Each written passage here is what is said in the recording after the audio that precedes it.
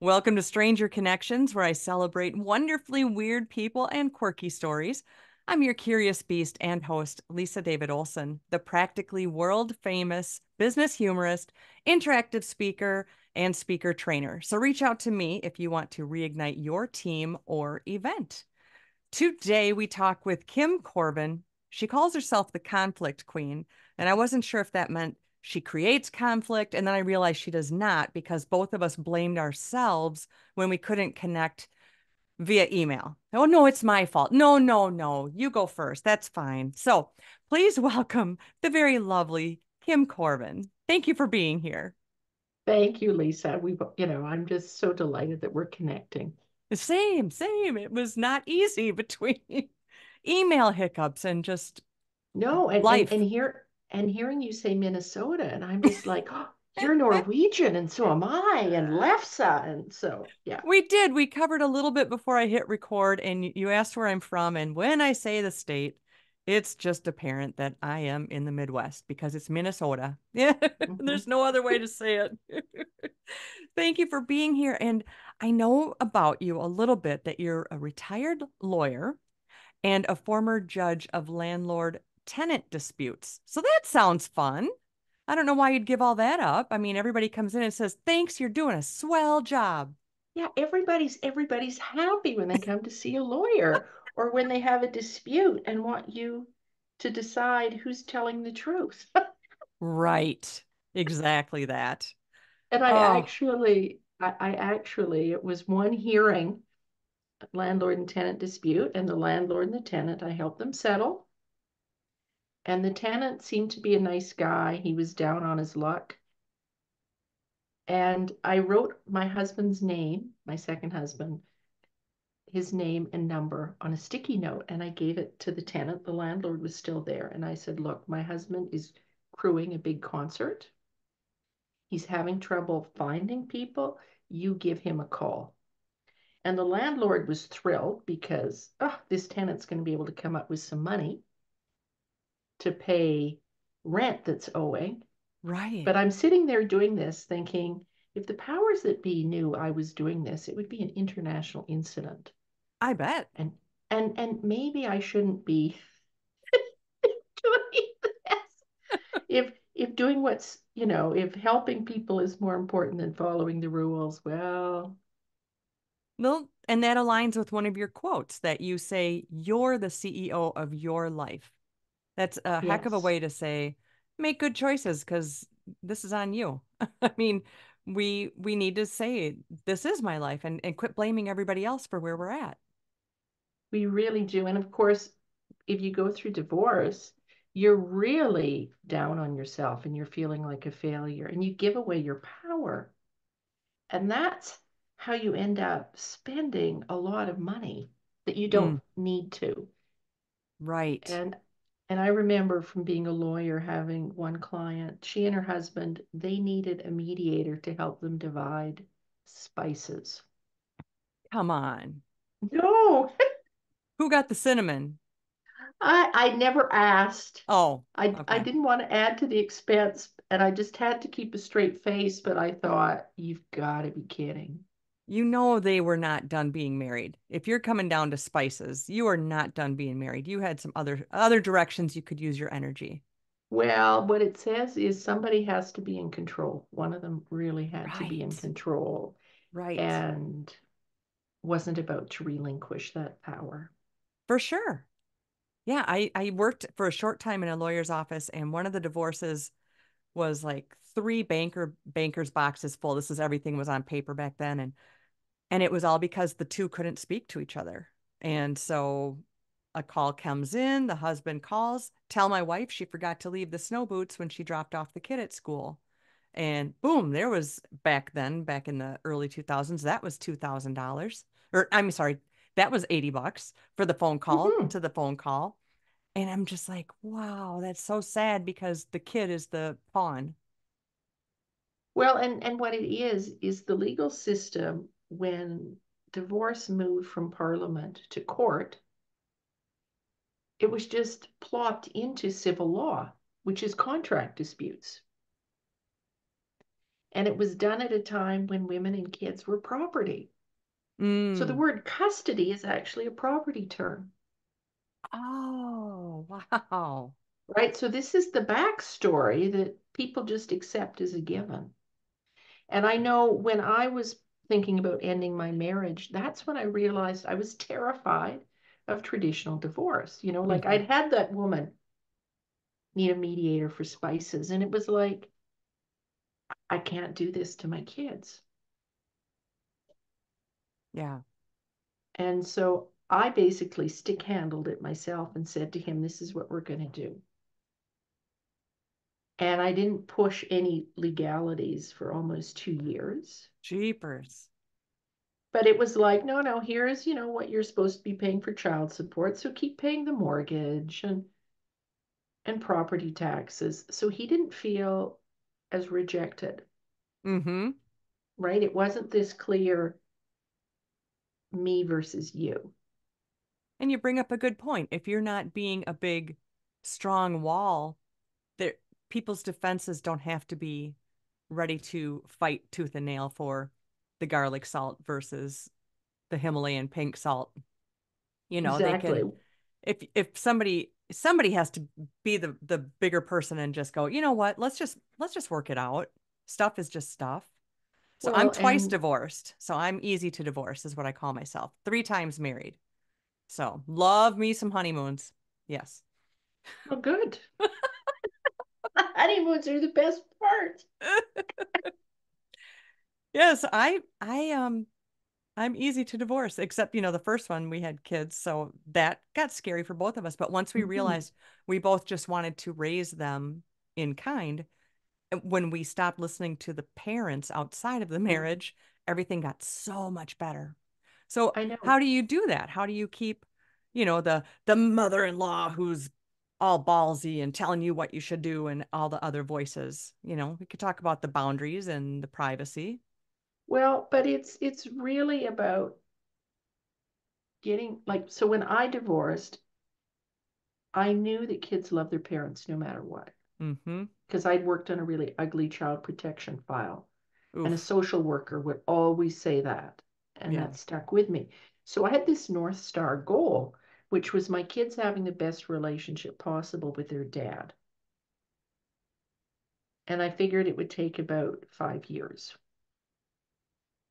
And so I've created some exercises that get people to remember, oh, yeah, I loved this person once, and to really sit down and discuss their hopes and dreams for their kids in a way that isn't threatening or positional.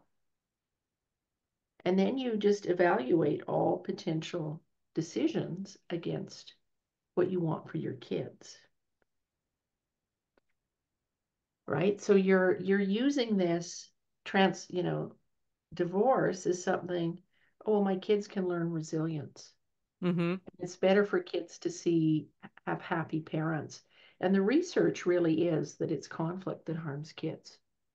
Right. And to that I just think if you stay with someone who is possibly abusing you, whether it's verbally, whether it's physically, or just not respecting you, and if you stay with that person because, well, we have to stay married for the kids, you are teaching them the wrong way to be married or the wrong way to choose a partner. So when people think, oh, I have to stay together for the kids, my parents did that. That was no favor.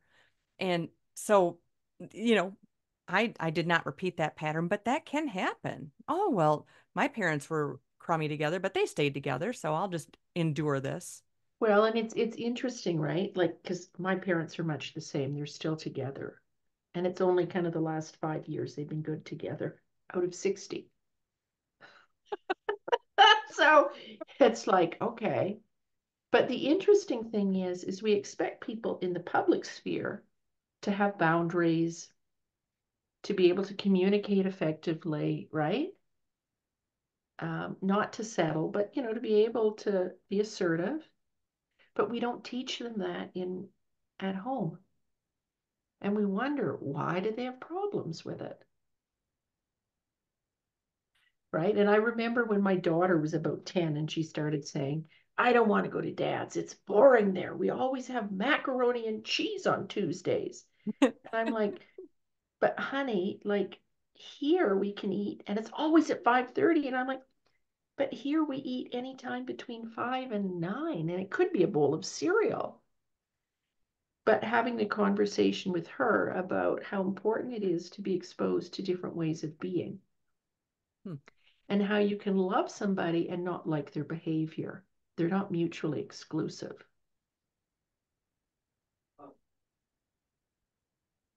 Absolutely. And you say that divorce can be the best gift that you give yourself and your children. That's a bold statement. Not many people will say that. Well, that's been my experience. And I've seen it with my son, who's now an adult, but he was afraid of his dad.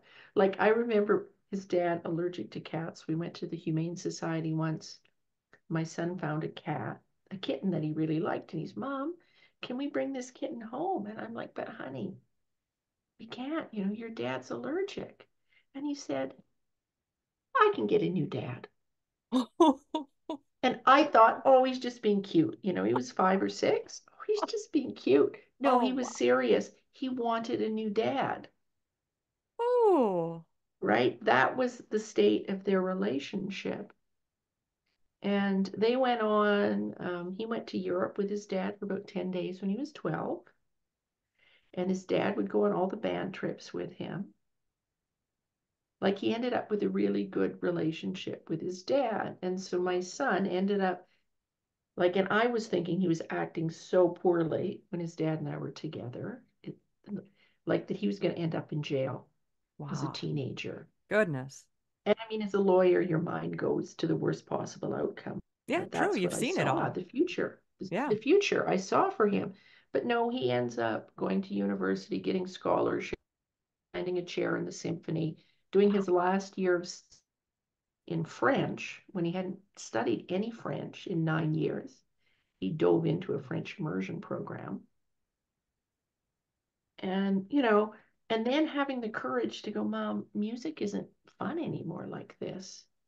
So right now he's in the Armed Forces Reserves on the West Coast. And I'm like, you had enough. You knew who you were enough to walk away from that instead of listening to your mentors. And I know if we'd stayed together, he wouldn't be as resilient. Like, it has been such a gift for him. Hmm. And it gave him space to develop a really good relationship with his dad. Oh, that's so cool because without the issues between the parents hanging in the house or any of that, and it sounds like you're a good, strong mom, though, saying, because here's something that's awful: the parents apart putting down the other parent. And Yeah, that you just, can't do that. oh, that just hurts my heart because you, as an adult, chose to be with that person and you made a baby with that person. So grow up and just don't make their lives in the middle of your issues. That your example is so loving and sweet that Well, and the you thing, opened that door. I opened it and I could hardly stand to see my husband, right? Like, I am the woman who he left his beer bottle collection here. Everywhere he would travel, he'd buy a craft beer, he'd bring it home. It was on a shelf in our living room. I thought it was tacky, and I didn't dispose of them right away. I think it was maybe 3 years later. He hadn't taken them Oh God. into the garbage or Yes. recycling. I forget which. I feel guilty about that now. But I share that. Like, I was no saint, but it was that what my kids needed made me bigger than I could be for me. The love of my children forced me to grow.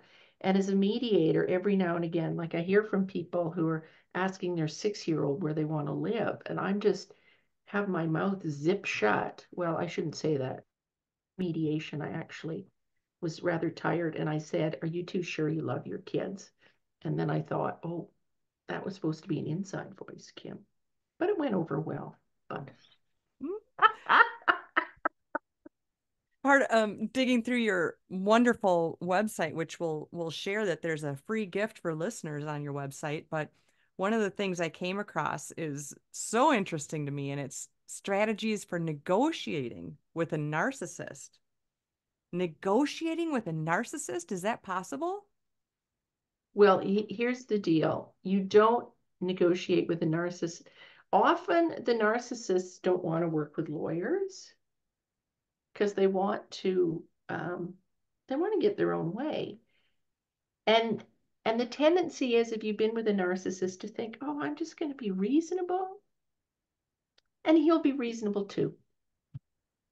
That is a recipe for disaster. And often when you've been with a narcissist and you go to a lawyer and those are the instructions you give, no, no, we're just going to start being reasonable. No, no, no, no, no. What you do is you have to inflate what you want because the narcissist has to win. And you can start knowing that. That's how you start your strategy piece. Okay, they have to win. And if you're going to go 50-50 head to head in the legal system, you're going to be torn to shreds. I mean, you've worked in a lot, like Mm-hmm. because it was set up for people who tell the truth. And it isn't about justice, it's about following the legal rules, and everybody ends up feeling bruised, and nobody likes the results. So you figure out, okay, what do I need from this? What is most important to me? I'm not going to play it as if that's what's most important to me. I'm going to add some other things to make this more interesting, win on things that I don't care about. So Very maybe different act like you approach. love the bottle collection, but Yes, okay, I'll give you exactly. that if you give me, the orange chair. Hmm. One of the things you say about strategies for successfully negotiating with a narcissist was don't respond immediately. Silence is your friend. I don't think a lot of us can do that part. That's a great tip. Well, I got to so write so that one so down. so what I teach my clients, and I'll share it here, is to play the batshit crazy game. I'm listening. Somehow I knew I could share that here, Lisa. Heck yes. So the batshit crazy game, of course, they hook you with their words. And if you respond immediately, you're done. So you need something to give you pause, to make you pause, and to get you out of that fear response. So the batshit crazy game is just he says something and to stop and go, oh man, if this was my friend on a scale of 1 to 10, how batshit crazy would I say this is?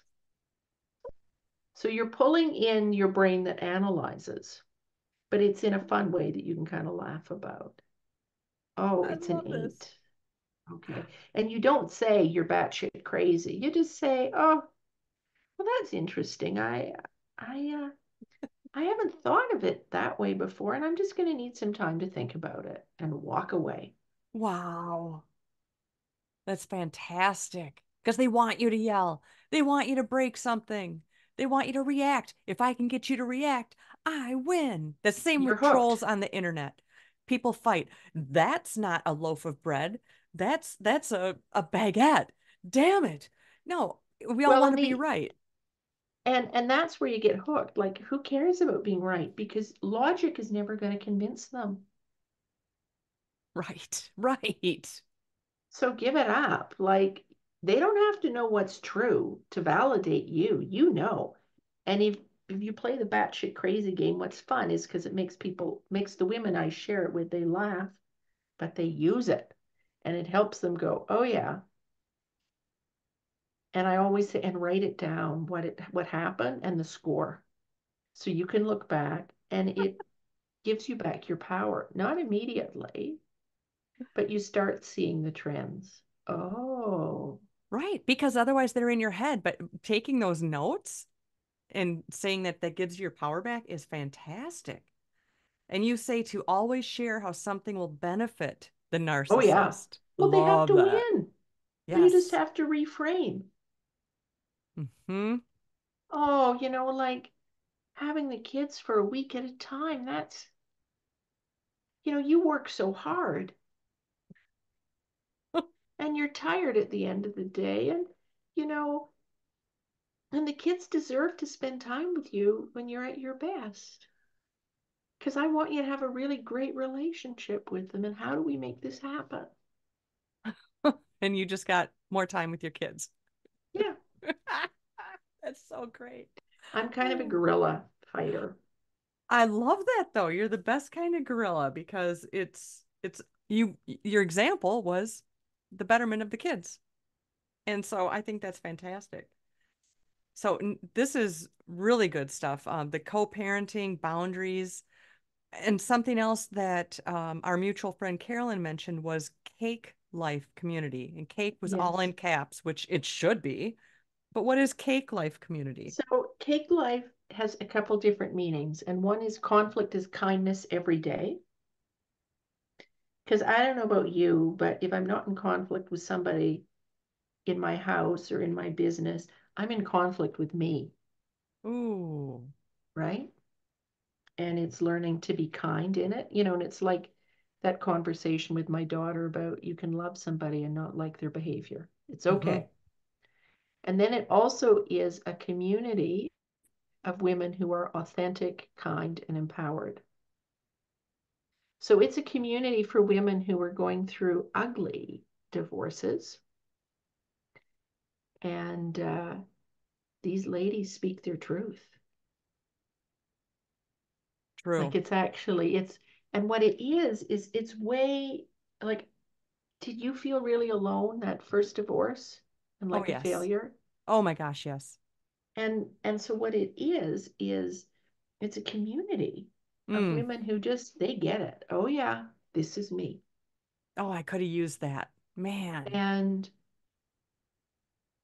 it involves a sister circle, which essentially is a mastermind, but sharing this is my biggest challenge, and then being supported by Mm. women who are going through it. It's way empowering. And we had a session on Saturday, and I was actually talking about the history of divorce and how it's a patriarchal institution. And like, and one of the women in Canada, anyway, we didn't have no fault divorce until 1985.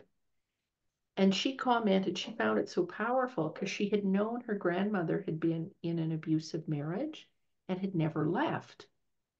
But when she found out about you couldn't just leave until 1985, it was, oh, that's what happened. Hmm. And one of the other women was, we celebrated getting married. We need to celebrate divorce. We need a cake. And I'm like, where do Hmm. you think the name comes from? No, we need a real Oh. cake, Kim. All Oh right, we'll my have to have a gosh. real That's cake sometime. fantastic. Yeah, and it doesn't have to be about bashing the ex. I find It that isn't. really offensive, like Valentine's Day places where they have black Valentine hearts. Let's bring a picture of your ex to rip up. That's putting yourself down, I think. Yeah. Well, and people are people, and hurt people. And you can say that this person, and I don't use ex, I use former spouse. You Mm, can say that your former spouse is behaving in a very controlling manner and he isn't very nice, and he's still the father of the children. And you don't have to be a victim, and you don't have to, like, you can be strong.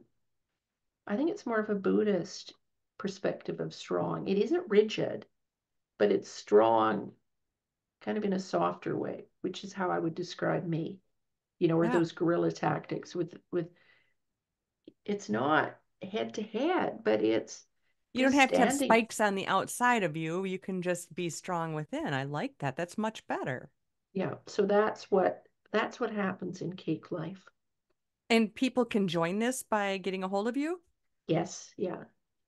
And What's it's the actually, I might have a price on the website. I was just listening to a Dan Sullivan book about contribution, and it's like, yeah, I want more people in this. It doesn't have to be this huge, huge investment. So it's like 58 Canadian a month for a minimum nice? 3-month commitment, if that's how people want. So that's like $40 a month US. Very nice. And you can go to theconflictqueen.ca or Kim at kimkorven.com. And Korven is Korv like Victor, en.com. And you mentioned you have a free flow chart on the website for our listeners. Yeah, so on the landing page at, or the home page, I guess it's called, at theconflictqueen.ca, there's a button right at the top, and it is for a flow chart how to divorce. It's what I used when I thought about it afterwards. What did I actually do? And it starts with about how to commit to the kids, and interacting with lawyers is somewhere close to the end. But it's Mm, just this very simple outline of what you need to do. And yeah, you join my list, you get the flow chart. If you want to unsubscribe from my list, that's okay. right. Yeah. But you If you have go it. to the It's website, it's easy to sign up on the mailing list. I think that's a great idea. yeah. And there's great testimonials on there. That's how I learned a lot about what you do. But I cannot let you escape to go eat the rest of your lefse right now until I ask you to share a dare or a prank story, one you've And done, and had done to you. and I do have lefse in my freezer. That's why I'm laughing, I because know. I stocked up before Christmas, and I'm saving it. Yes. All right. Just don't So let it get burnt.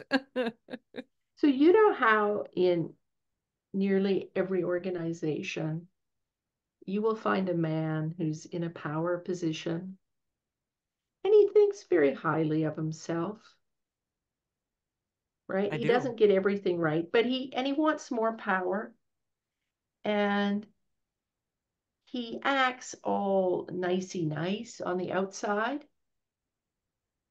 But when you start paying attention, there's some darkness, right? Right.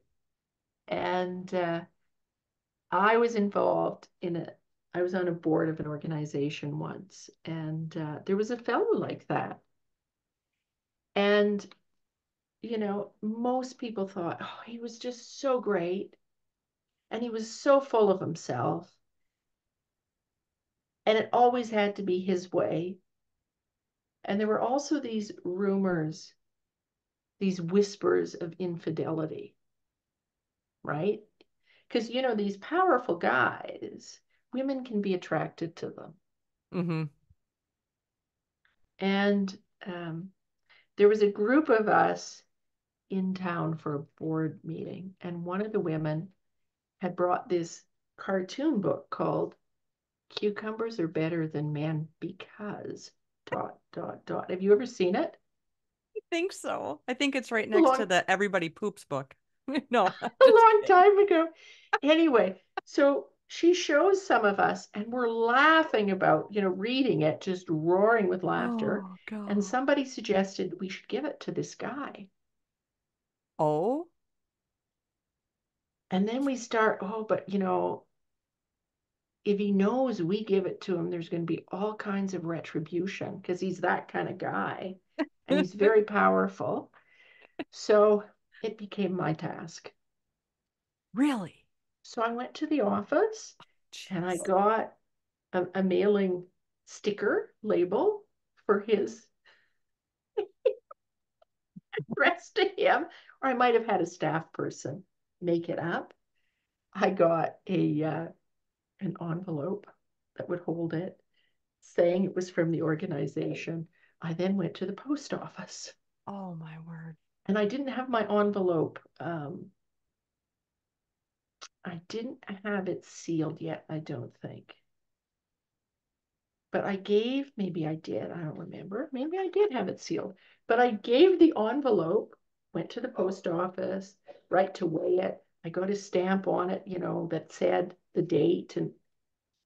And then the poor person who works there tries to take my envelope, and I'm like, nope, and I pull it back. No, no, it's my envelope.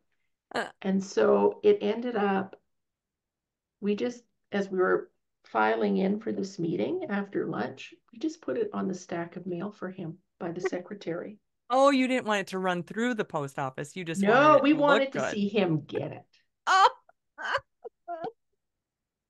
So, but he's Mr. Retribution, right? oh So no. we had to be very pretending we're not looking Oh, as he's man. opening his mail during the meeting, because he's an important guy. He can do that. He doesn't need to listen to anybody. Oh, But when he opened it, the look on his face, right? And he's looking around the room trying to figure out who did. Oh And no. he never mentioned it, Oh, really? which suggests that perhaps there was something to the stories going around. If it's Right. just his Right. reaction was just Who's got priceless. photos of us? I'm That picturing a was my nice. prank. I love it. I love that one. I also love that you messed with the person at the post office by reclaiming your mail that you just paid for. They're like, they're still telling that story. Yeah, this lady it was Well, weird. and I guess that's me, like there's times when I just don't take no. It's like, no, it's Right. mine. Thank Yeah. you. Yeah. I'll Not put it in. today. I want to put it in my own special mailbox. I think I said something like that. Oh, funny. Yeah, I'm just picturing this giant veggie tray of all cucumbers and some dip on this at the meeting. That would have been even better. Oh my gosh. Well, this has been so fun, and I'm honored to have chatted with you, Kim Korven. But remember, we can only be strangers once, and I invite you to stay weird. I will. I don't think there's any likelihood of. I tried being straight as a lawyer for over 20 years. True, Yeah. been there, hated that. Mhm. Thank you, Kim. Thank you. It's been great.